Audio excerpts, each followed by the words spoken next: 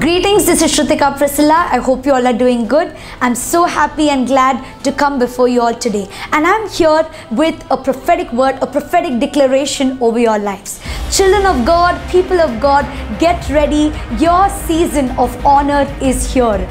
God is ready to exalt you. God is ready to take you up to the places of honor, because this is the word for this season. Your due season of honor is here. And I believe you've already received this word, and you're going to see the manifestation of this word in your lives as you receive it in Jesus' name.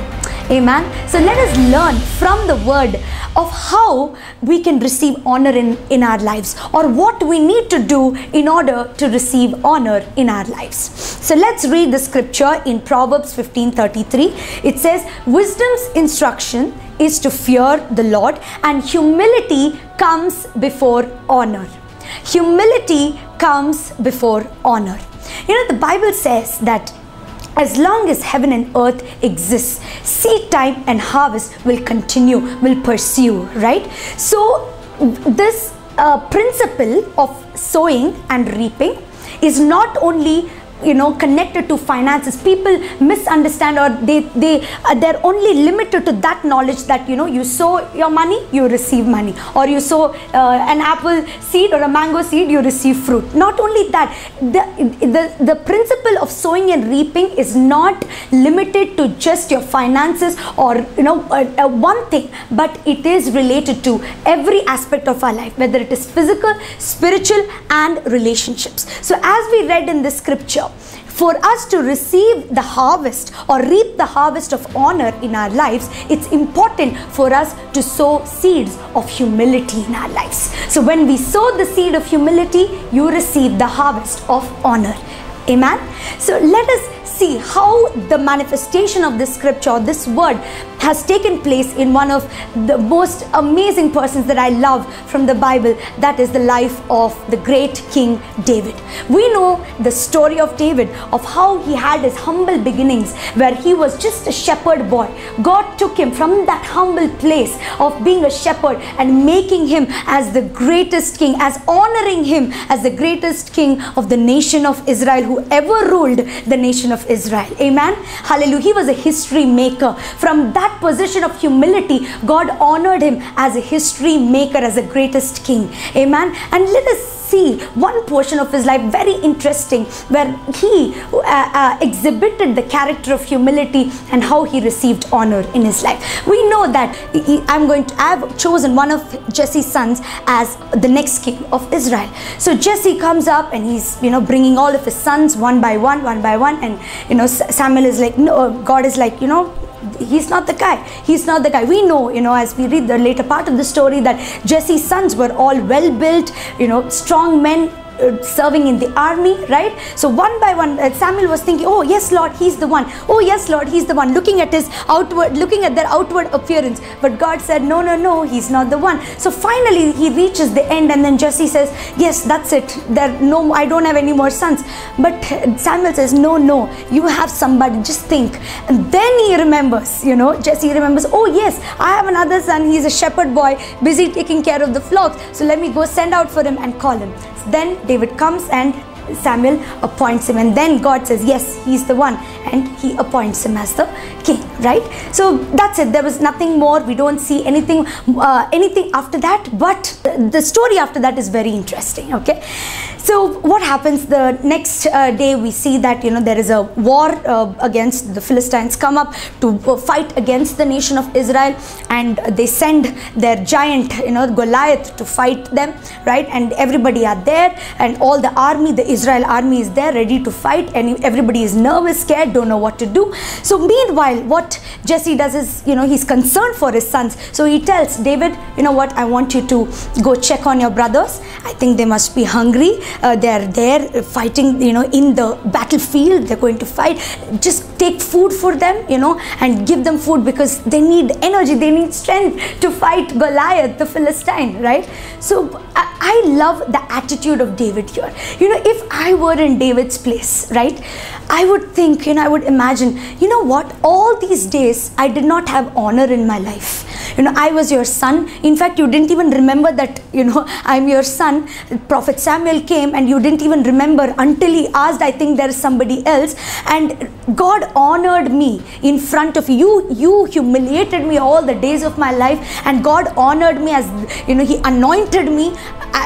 You think I am going to carry this lunch boxes and go give it to my brothers who, I'm not going to do that. They don't deserve it. I'm anointed. I'm highly favored, right? So I would do that, but David didn't do that. I love the attitude of David. He said, yes, Father, okay, let me do that. He showed the attitude of humility there. He was ready to carry those lunch boxes to his brothers and go and give it to them. You know what, my dear friends, later part, this story, right?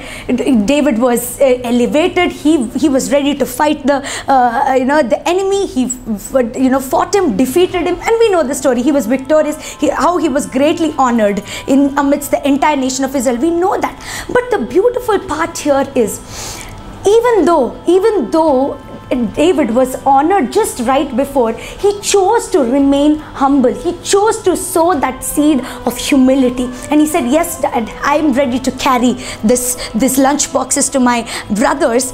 This is like a representation, it is like an analogy, like as if he's carrying his honor. That act of humility where he humbled himself, he lowered himself, and he said, you know what, he didn't know, he didn't realize that he was actually carrying his honor to the battlefield there. And then we see how he was victorious, became the greatest nation of Israel, right?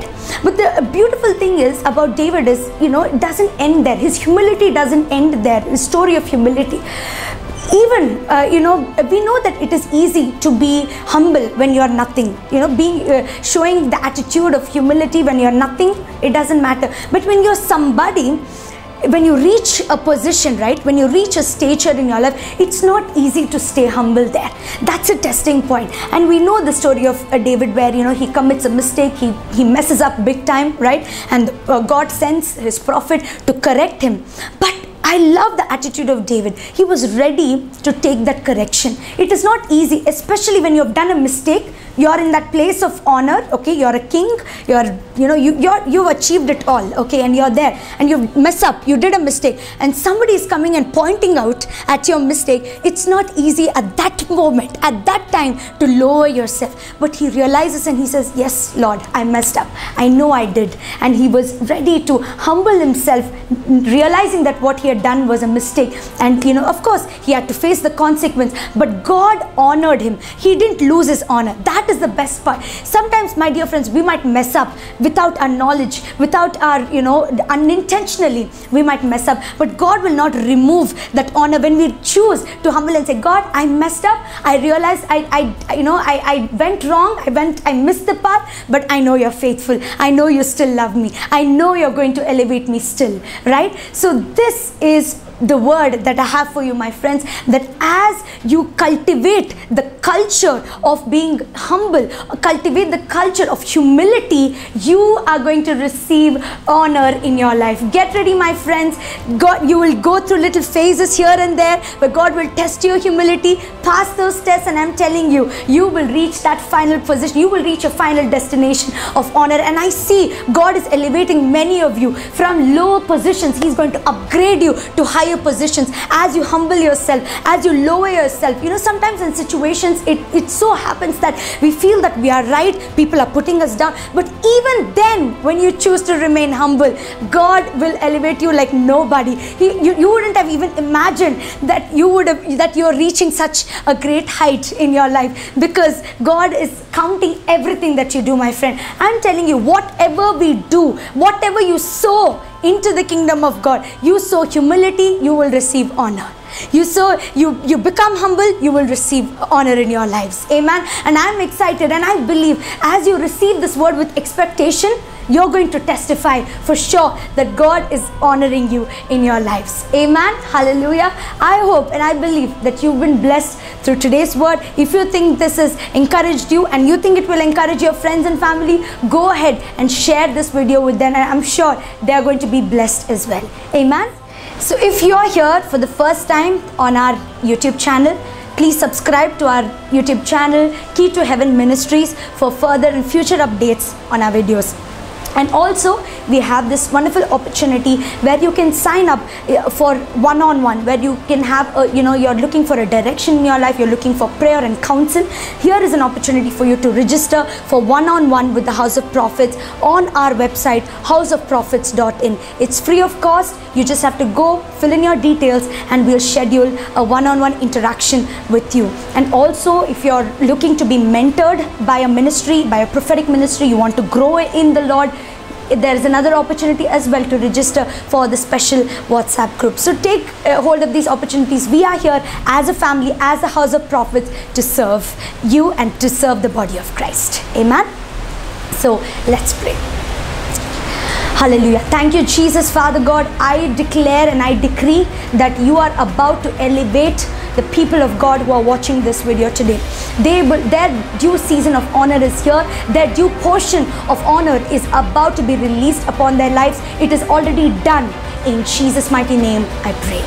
Amen. Amen. So I will see you again in the next video. Until then, please remember that you are blessed and highly favored. Amen.